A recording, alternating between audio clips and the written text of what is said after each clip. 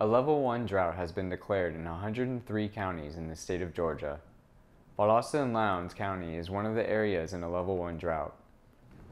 The Valdosta Utilities Department wants to remind citizens of Valdosta on ways of conserving water. There are restrictions that are in place that have been in place since 2010, which limits lawn watering, regular lawn watering from 4 p.m. to 10 a.m. in the morning. The Utilities Department suggests acquiring a timer for your sprinkler to be more aware of the water usage. Residents should also limit outdoor water use to the hours between 4 p.m. and 10 a.m. Just put the word out there to remind people that to use water efficiently and use it in a conservative manner, and try not to water your neighbor's yard or your sidewalk or the street in front of you. So if you have a sprinkler system, set it up on a timer. And check it, make sure you're watering just your grass or just the plants that you want to water, and just being conscious, a little more conscious of your water conservation. So.